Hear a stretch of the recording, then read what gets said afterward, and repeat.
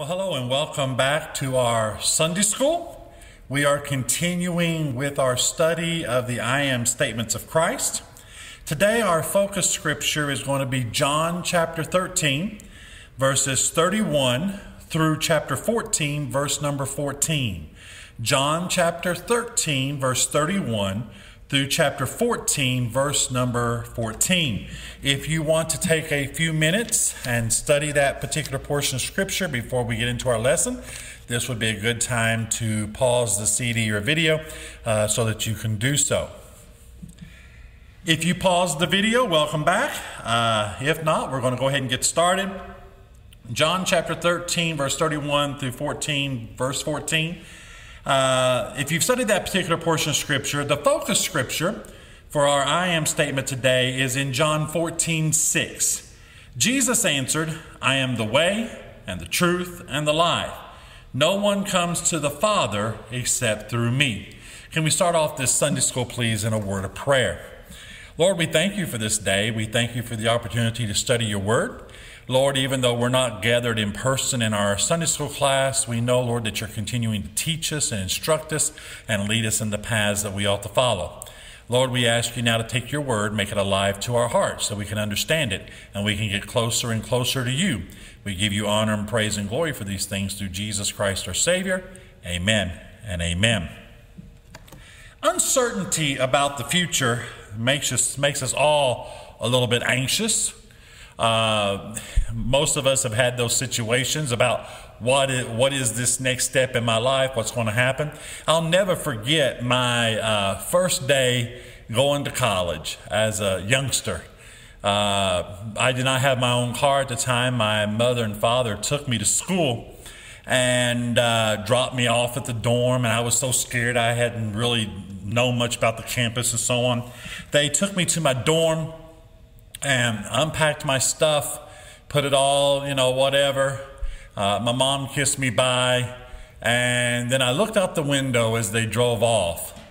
And believe it or not, I was terrified. I'm standing there watching my mom and dad drive away. I'm there at the college. I felt all alone. I was anxious about what all was going to happen to me. I left the dorm, walked around campus trying to figure out where things were, had a little map in front of me. Even then, as I was registered for classes and starting and so on, I was scared. It was one of those anxious moments. That is exactly the same type of feeling that's going on in John chapter 13 and 14. I want to put this scripture into its textual scenario here, its textual meaning to us, because so many times I've heard this scripture just ripped out without relating it to what's really going on.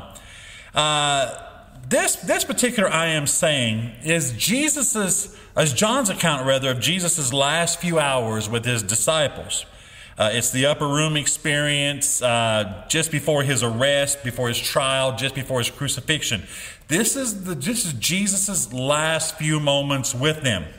In John chapter 13, verse 1, John says, Jesus knew that the hour had come for him to depart from this world and go to the Father. So Jesus knew that his death was upon him. And so he keeps telling the disciples, I'm going to leave. I'm going to depart. You don't know, or you're not able to follow me right now, but the time will come when you are able to follow me. Then we have the account of the foot washing experience. Jesus is teaching his selfless example of service to others, the true essence of the Christian life. Jesus, knowing that his time is getting ready to come, encourages his disciples not to let their hearts be troubled, because he's going to go and prepare a place for them.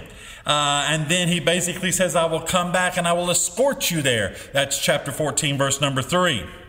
In all of this discussion, Jesus saying, I'm going to have to leave you. My end is near. You can't come with me right now. Thomas blurts out, and you can read this. He said, Lord, we do not know where you are going. How can we know the way? Thomas, of course, classic doubting Thomas says, where are you going? And we don't know how to follow you. And that's when Jesus comes back with that classic statement, I am the way, the truth, and the life, and no one comes to the Father except through me. And you see that in verse number 6. Now, I want to side note, I want to digress here a little bit because this is also the passage of Scripture. This isn't directly related to our study, but it's just a side note I want to give you. This is also the passage of Scripture where we have the many rooms in heaven. He's going to go prepare a place. The authorized version, the King James Version, says a mansion. This is the place where we see that. I've heard a lot of jokes about the different rooms in heaven. A room for Anglicans, a room for Catholics, a room for Baptists, a room for Methodists, a room for Presbyterians. Apparently, like we don't get along with each other. I don't accept any of that. But when Jesus says, I'm going to go and I'm going to prepare many rooms for you, what the King James Version says is a mansion, we have to keep that within its context as well. And the many rooms, in a Jewish mindset as they're listening to this, they would think of the epitome of a place with many rooms. That would be like a study place, what we traditionally call a library. So why does the King James Version use the term mansion versus a place with many rooms? It's because that's what a mansion has. It has many rooms. If you lived in Palestine at the time, as a normal poor person, your house was basically one room. Most houses were just one big room. So to have a house with many rooms would be a mansion. Even if it's not a mansion by our standards today, they would consider it a mansion. And that's why the King James Version uses the term mansion when really it's a place of many rooms. Now, that's an interesting study, but I want to focus upon what Jesus is saying with I am the way, the truth, and the life. First of all, I want you to notice again that I am statement. The centrality of Jesus in that statement. By saying I am, Jesus is saying I am God. Remember God's name, Exodus chapter 3, God's name is I am that I am. And all 7 times that Jesus uses the statement I am, he's saying I am God. So this, by saying I am the way, the truth, and the life, he's saying, look at me, I'm not another God, I am God. You're looking at the face of God. This member of the Trinity is making himself known once again by focusing the name I am to himself. Then he says, and this is a wonderful 3-point outline. I've heard a lot of preachers preach on this. I am the way, I am the truth, and I am the life. No one comes to the Father but by me. And since that's if you want a 3-point Sunday school lesson, he's already given us the 3 points right in order. I am the way, I am the truth, and I am the life. So let's look at the first part of his statement where he says, I am the way. Now, he doesn't say, I'm going to show you the way to God. He says, I am the way. There's a big difference between showing the way and being the way. Anybody who knows me, who's ever ridden around with me in town especially, everybody knows I'm directionally challenged in vehicles. Even if I've been to a place before, remembering how to get there boggles my mind. I don't follow directions on the road very well. I just have issues with it. I always have. Back in the days before GPS, I used to keep in my car one of those big book maps from State Farm. And there have been many times people have seen me beside the road looking at the map because I didn't know where I was going. And like most proud men, I didn't want to stop and ask anybody. I had to look at the map and try to figure out where it was I was trying to get to. GPS was a lifesaver to me because as that lifesaver, I can punch in where, address of where I'm going or whatever. It tells me left, right, so on and so forth. And that's a lot better than people's directions. My wife one time gave me directions to try to find a particular church I was going to in Nashville that I was going to speak at. And the road ended at a left or a right, and in front of me was the brick of another church, the side of the building. I kept going back and forth looking for this street that she was talking to me about. I could never find it. Didn't have GPS. I went, and all I had to do was go around that church and find the street with the same name, and it was easy to find. I didn't know that. That wasn't part of the directions. If I'd have had GPS, I'd have known exactly where to go. So, having that GPS is good. It shows me the way. It's kind of ironic. My son laughs at me because when I'm in Nashville, I GPS everything. I just GPS everything. I'm not good at getting around Nashville. You put me in Chicago, on the other hand, I don't need a GPS. That's home. I lived there before. I was born there. I know the roads. And Michael will say to me, why is it you don't need a GPS in Chicago, but you need it in Nashville? It's because I know the roads of Chicago and I don't know the roads of Nashville. Ladies and gentlemen, just one of those things, I have to have that thing to show me the way in Nashville. But in Chicago, I know the way. Ladies and gentlemen, can I tell you that as I stand here today, I know the way. I know the way to heaven. I've met him for myself, and his name is Jesus Christ. He's not just a GPS. He is the way to heaven. The only way. He's not one of many ways. It's not like that there's a detour method that you can use to get around the way. No, he is the way. If you want to make it to heaven, he is the only way. I've heard people try to talk about how different religions are all meaning the same thing, all worshiping the same God. And though I could do a long study, in fact, I did a study of cults and so on earlier on, although I could do a study of that, the bottom line is that's not true. Christianity is not the same as Buddhism, is not the same as Hinduism, is not the same as Islam. They are not all the same way of getting to heaven. And they all do not succeed. I've heard people say, well, if you're a good Muslim or a good Christian, doesn't really matter. As long as you're faithfully serving the religion, you're going to make it to a good place in the afterlife. That is a lie. Jesus did not say, I'm one of the ways or I'm a way. He said, I am the way. The little word the, definitive article. Definitive means it's the only one, the way. So if you're trying to make heaven your home, it's only because you have accepted Jesus Christ, his grace in your life, and his blood has washed you clean and white as snow. And that is a salvation message for sure. Jesus said, I am the way. But he follows it up with the statement, I am the truth. Notice again, the. This second part explains the first part. Why is it Jesus is not just a way? Why is it that all religions are not the same?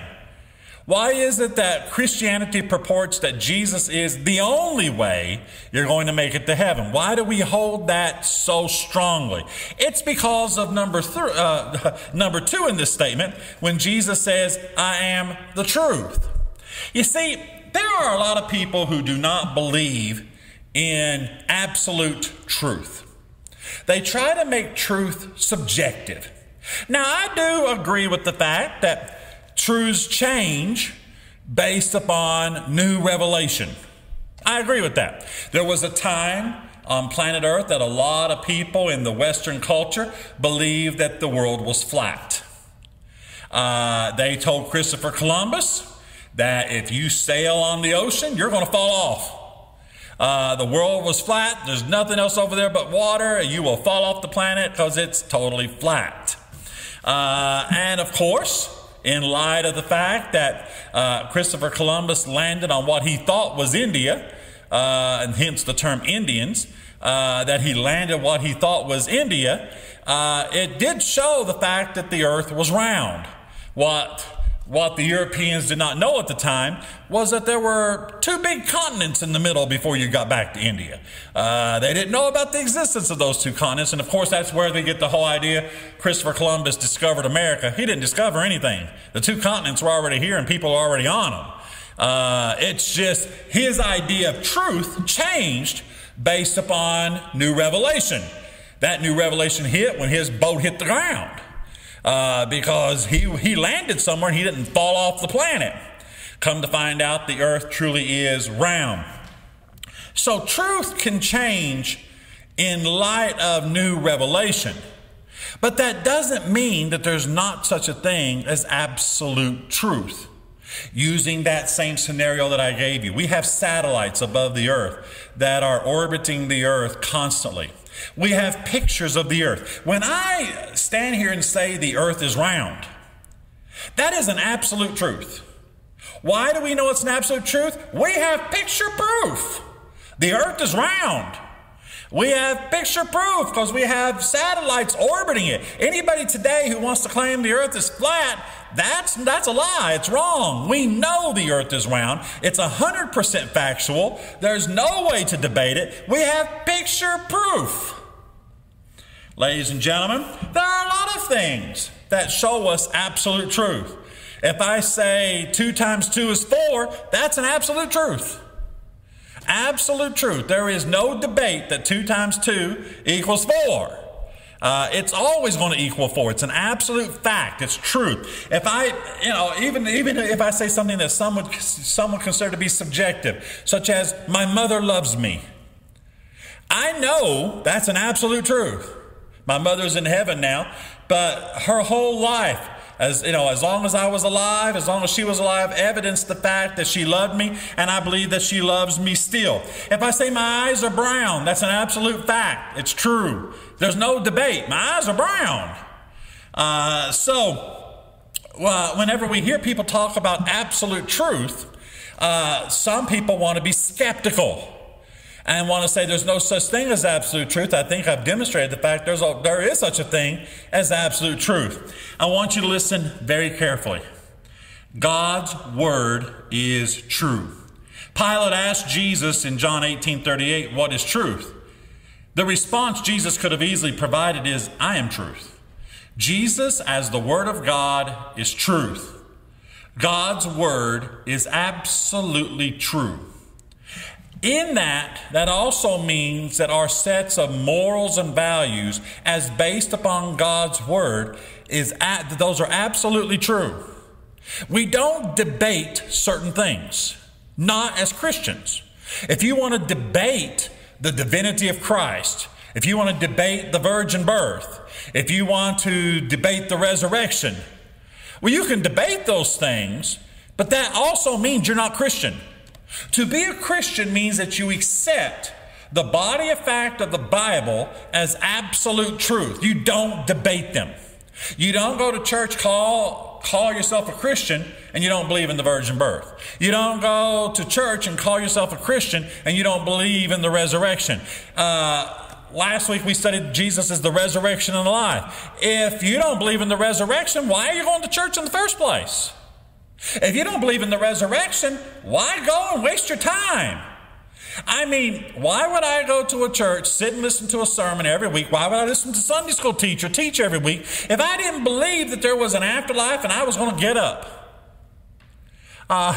It's an absolute truth that Jesus is alive, and because he lives, I will live also. We believe in some absolute truths. Now, are there other situations where we don't always understand which way to go? Yes. Are there gray areas of life? Sure. However, that doesn't mean we go eeny, meeny, miny, mo and just choose one.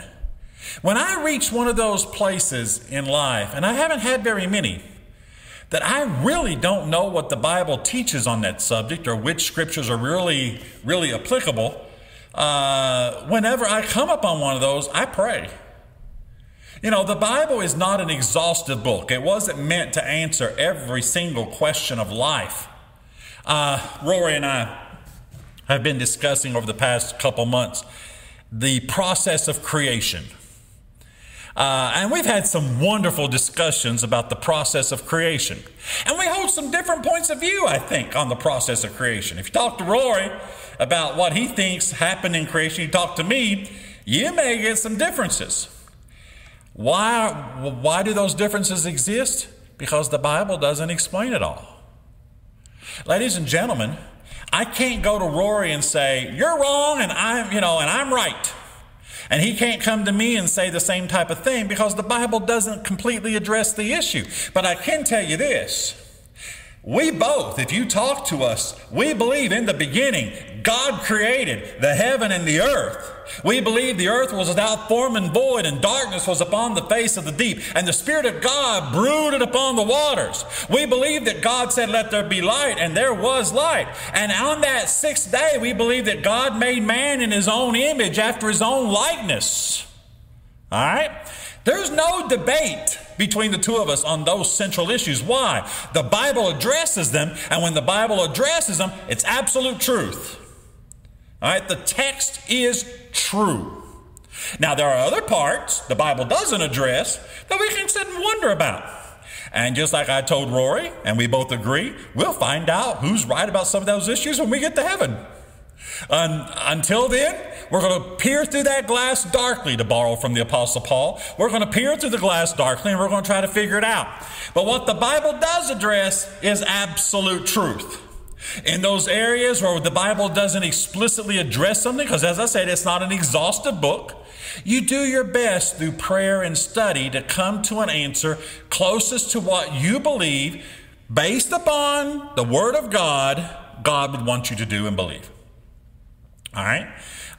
So God is still in the picture. And I believe that's where the presence of the Holy Spirit comes in. The Bible says he will lead or guide us into all truth. So those issues that are not specifically addressed, the Spirit of God will lead us into all truth. The Bible does say that. That's why I pray. And I say, Holy Spirit, enlighten me. Holy Spirit, open my eyes that I can see what the truth is. Because right now, I don't get it. Even in that issue that Rory and I have talked about, and we've been discussing and having fun with this and debating back and forth, I've prayed and said, Lord, I don't get it. Open my eyes so I can see something new, so I can see something fresh. That's the way a Christian's supposed to be. We accept God's word as absolute truth. Now I'm going to go one step further. And I mean this very, very clearly. When someone speaks, what he or she says is truth without scriptural support, be careful. As we've been talking today, you'll notice I haven't discussed in this video what the issues are surrounding creation that Rory and I have been debating. I'm not discussing those publicly. You know why? Because I can't back them up totally. I can't say here's what the Bible says definitively is truth. And for me to stand up behind a pulpit and say this is true when I don't have the scriptural support for it, that can do nothing but cause confusion and chaos. So what do? I leave that alone. I will speak what I know to be true. I will speak what the Bible absolutely definitively says.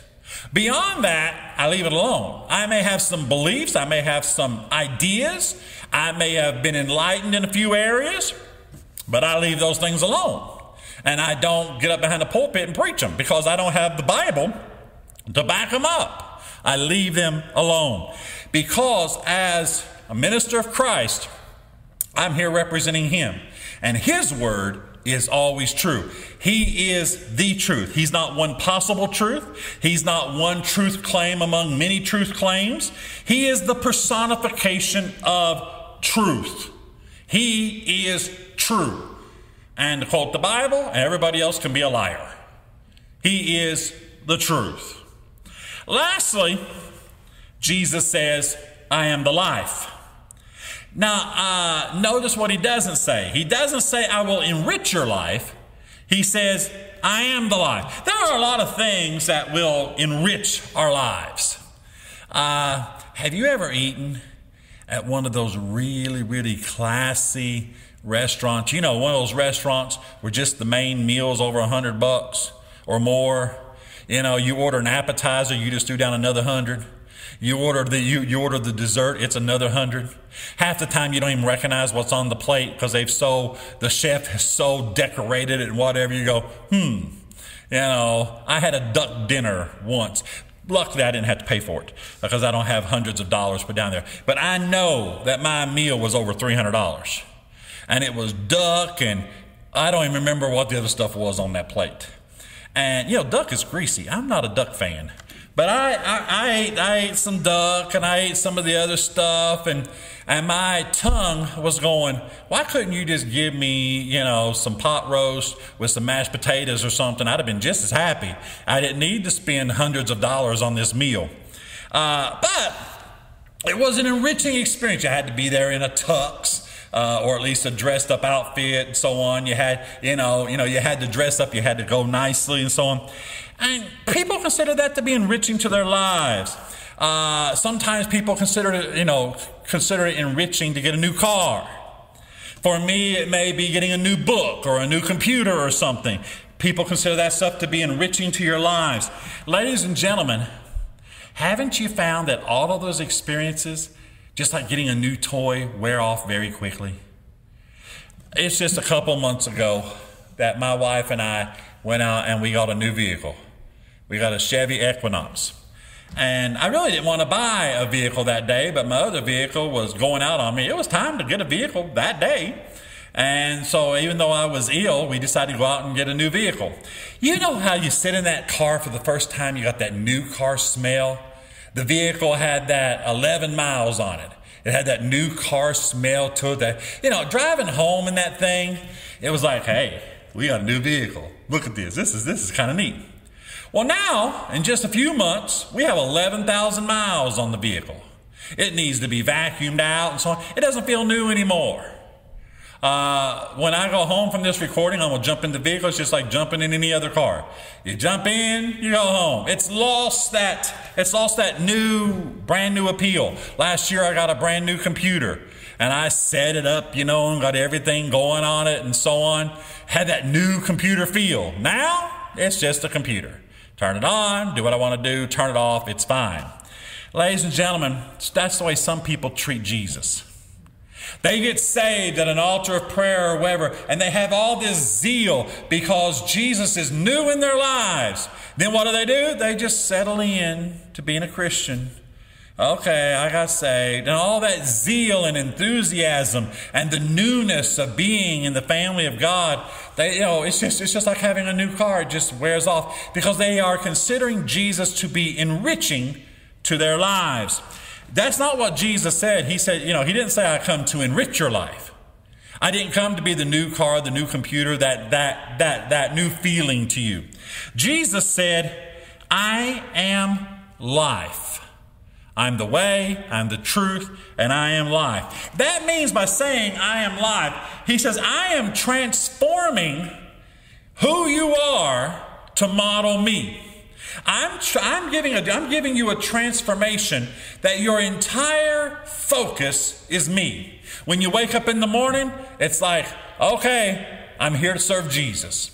As you go through your day, I'm walking with Jesus. I'm talking with Jesus. Jesus is the central point of your life. Even when you go to work and, your mind gets on other things, you keep going back to Jesus. You don't know how many times in the day I pray and I seek the Lord. Lunchtime, I'll shut my door and I will be, I will have time in prayer. Every morning when I go to school, when we are going to school because right now we have COVID, every morning when I go to school, you know what the first thing is that I do? I take 15 minutes before I even open up the lesson plan book or anything. I take my first 15 minutes and I have my time with the Lord. I'm praying and I'm reading my Bible. I have found the song as well as the scripture to be true, that Jesus being my life is joy unspeakable and full of glory. I have bad situations in life just like everybody else. I go through troubles, I go through trials, I go through heartaches. People pass away, people get sick, family members turn against you at times. Things happen that really hurt. But you know what I have found? Because Jesus is my life, because everything I do centers around him, even in my worst circumstances, my hardest times, my hardest trials, there's a joy deep down inside that doesn't go away. I know he's there. That's why David, after being an adulterer and a murderer and everything going wrong in his life, David said to the Lord, Lord, restore the joy of thy salvation. He wanted that joy deep down inside, because God being our lives, that's the joy unspeakable. Our whole life centers around Him. So in other words, He's not just there to enrich our lives. It's not about our life, it's Him. It's His life. We are totally 100% consecrated to Him. Jesus becomes our life. Now granted, I'm talking about the here and now.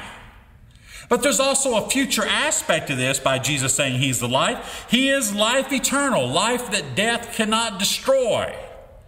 Whenever we lose someone here on earth, we know that when they're saved, they're in heaven. As I said last week, my mom's in heaven. I know that 100%. There's not a doubt in my mind where my mom is. She made her confession of faith. I was the one who baptized her. I know my mom's confession of faith. And ladies and gentlemen, my mom served the Lord. And I know where my mom is. She's in heaven. And I know that at the resurrection, her body, soul, and spirit are going to be reunited. We're going to be together. And so shall we ever be with the Lord. So Jesus saying, I am life, that's the future part. But it's also the present part. Our lives right now are totally focused upon Him. Our lives right now center around Him. And in the future, it's life eternal. Jesus is life. Ladies and gentlemen, this is a wonderful I am statement. Jesus said, I am the way, I am the truth, and I am the life. Notice in all three cases the word the way, the truth, the life. I hope this Sunday school lesson has been encouraging and enriching to you. We are going to have one more I am lesson next week before we start our new study. Next week will also be the time that I announce what our new study is. I have a couple of possibilities and I'm finalizing now. I will announce next week what our new study is going to be. I also encourage you to join in for part 2 of our Wednesday night series. We're looking at God's image. And we're going to be looking this coming Wednesday at God's image as revealed in Christ. Last week we did God's image in creation. This week we're going to look at God's image as it is revealed in Christ. I want to have a word of prayer with you, and I hope you've enjoyed our time of Sunday school. Let us pray. Father, we thank you for the study of your word. We pray now, Lord, that you will help us to get closer and closer to you.